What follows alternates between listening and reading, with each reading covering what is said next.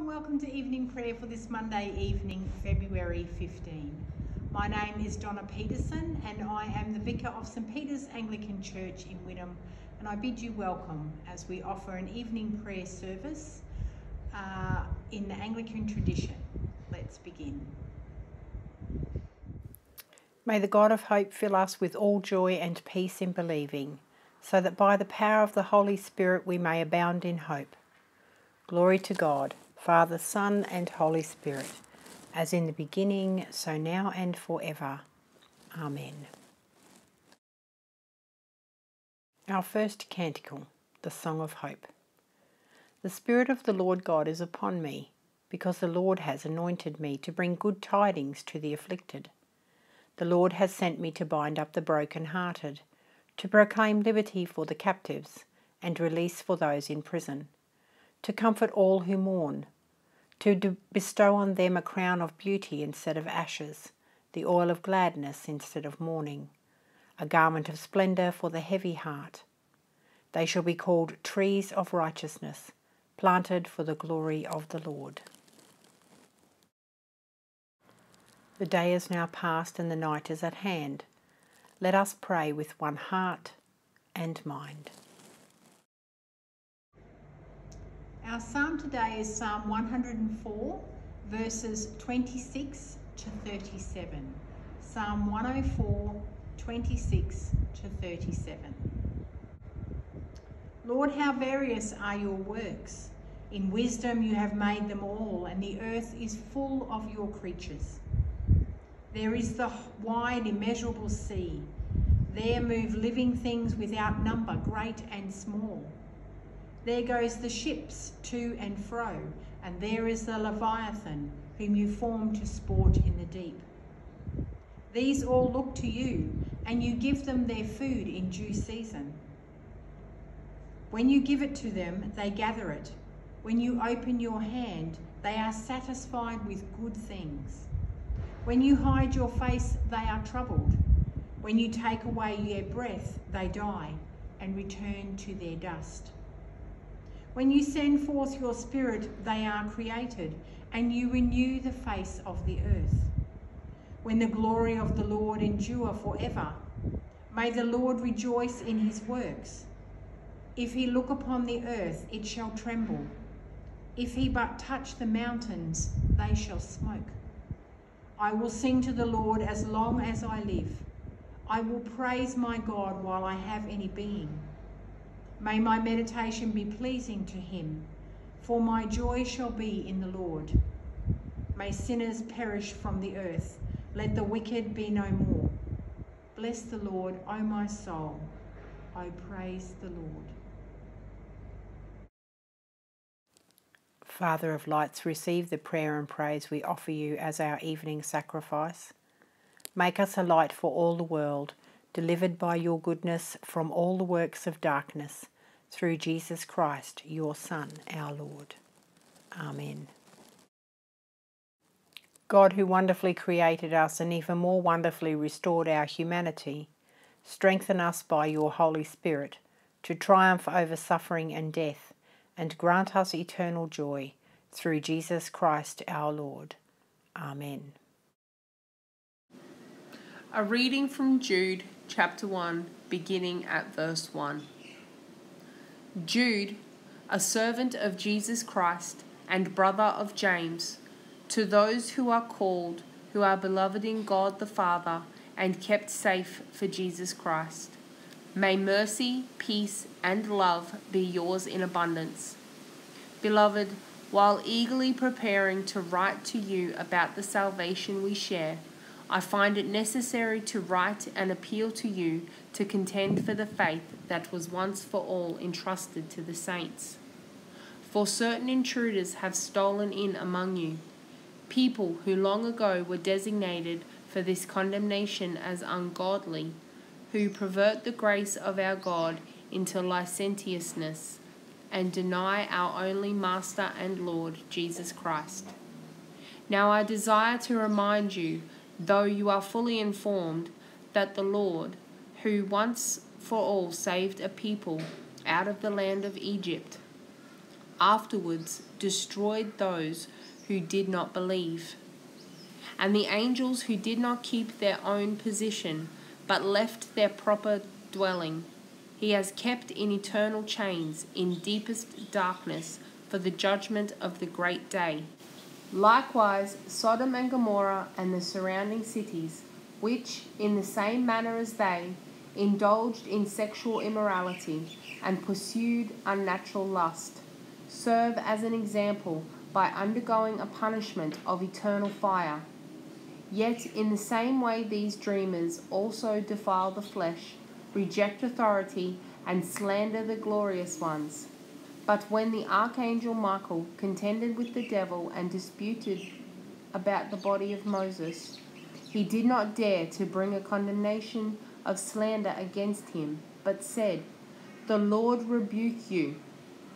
But these people slander whatever they do not understand, and they are destroyed by those things that, like irrational animals, they know by instinct. Woe to them, for they go the way of Cain and abandon themselves to Balaam's error for the sake of gain, and perish in Korah's rebellion. These are blemishes on your love feasts, while they feast with you without fear, feeding themselves. They are waterless clouds carried along by the winds, autumn trees without fruit, twice dead, uprooted, wild waves of the sea, casting up the foam of their own shame, wandering stars, for whom the deepest darkness has been reserved forever. It was also about these that Enoch, in the 7th generation from Adam, prophesied, saying, "See, the Lord is coming, with tens of thousands of his holy ones, to execute judgment on all, and to convict everyone of all the deeds of ungodliness that they have committed in such an ungodly way, and of all the harsh things that ungodly sinners have spoken against him. These are grumblers and malcontents. They indulge their own lusts. They are bombastic in speech, flattering people to their own advantage." May your word live in us and bear much fruit to your glory. Our second canticle, a song of God's children.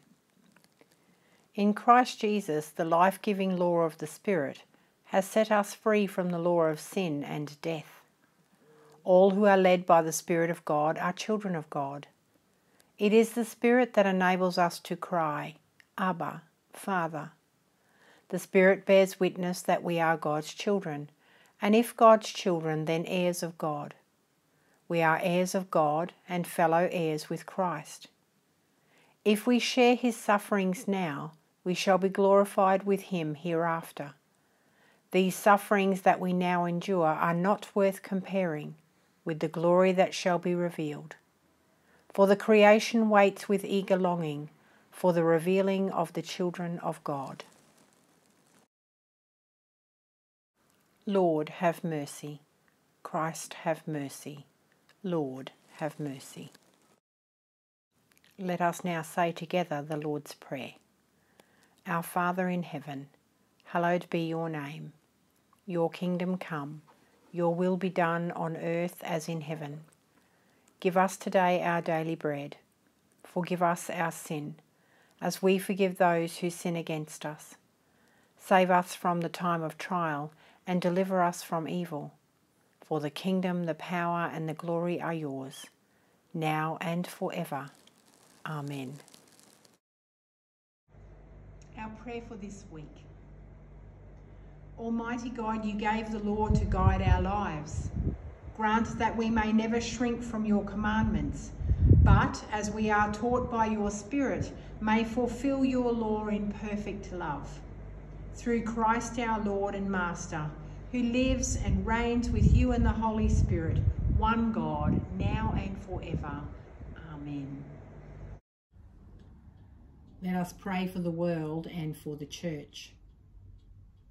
Let us pray for the preservation of the earth, giving thanks for creation and for all that we enjoy, giving thanks for rain that waters the earth and the sun that warms it, so that crops may grow, flowers and plants, so that the whole creation may flourish.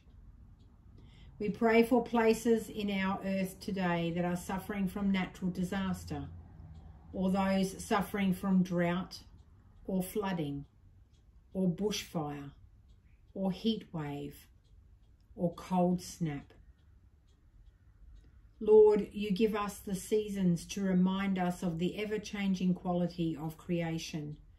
Help us to be in our season at the time of our season, and trust that you have the goodness of our earth in forefront, and help to teach us to be good stewards of that earth.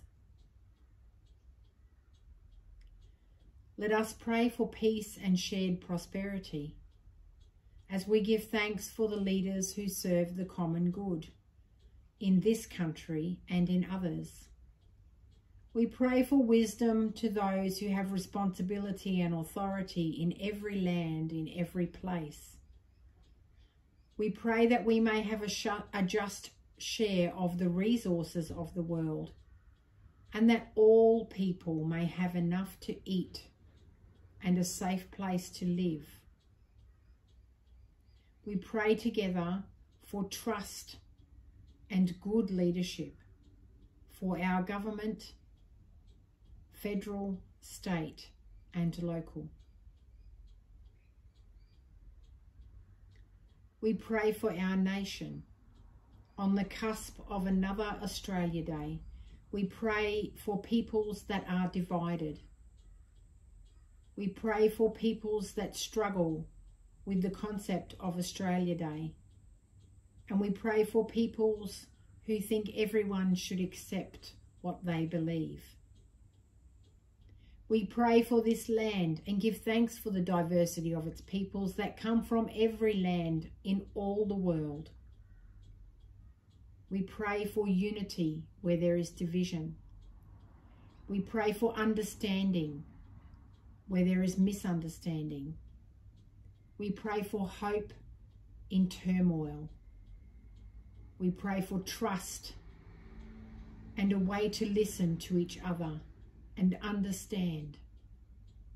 And in the words of Psalm 139, we pray for all who are fearfully and wonderfully made in God's image. We pray for the church and its mission, giving thanks for all who proclaim the gospel of love and peace. We pray that we might love our neighbour, the neighbours we know and the neighbours we don't. We pray that we might love our neighbour, the neighbours we get along with and the neighbours we don't. And we pray that we might love our neighbour, the neighbours who are different or have different beliefs and structures to us, and those who are the same.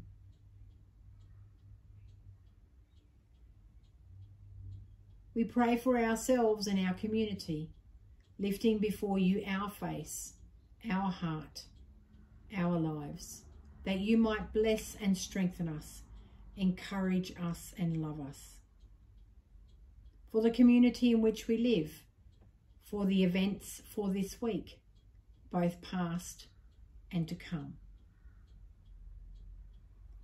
We pray for those in need, recognising that the poor are always with us. We pray to give where we can.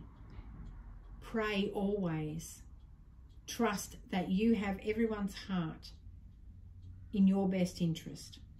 We pray that we might have your heart, your patience, your wisdom and your gentleness. We pray for peace. Finally, Lord, we give thanks for those who've gone before us, those we love, whose faces we hold before you, those who were killed violently or unexpectedly, those who have died an untimely death,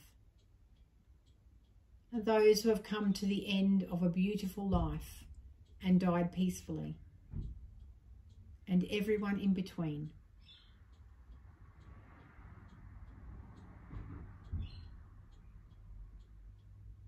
Lord, in your mercy, hear our prayer.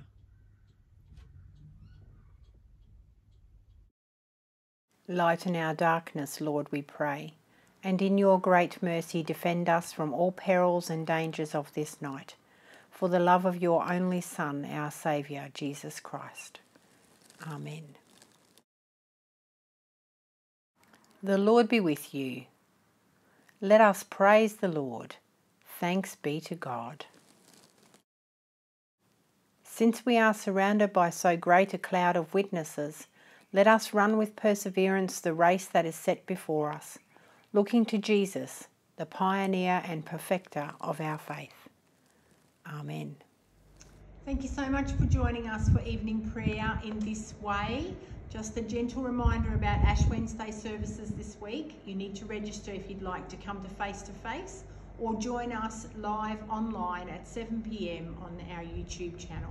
Thank you for joining us. I pray you have a restful evening as you move from this space. Bye-bye for now. Bye-bye. If you enjoyed this video, please like or comment below. If you'd like to be notified when more videos are available, subscribe to our YouTube channel. If you need to contact us, our details are here on the screen. Or check out our website at www.stpeterswynnum.org. Thank you. Bye-bye for now. God bless.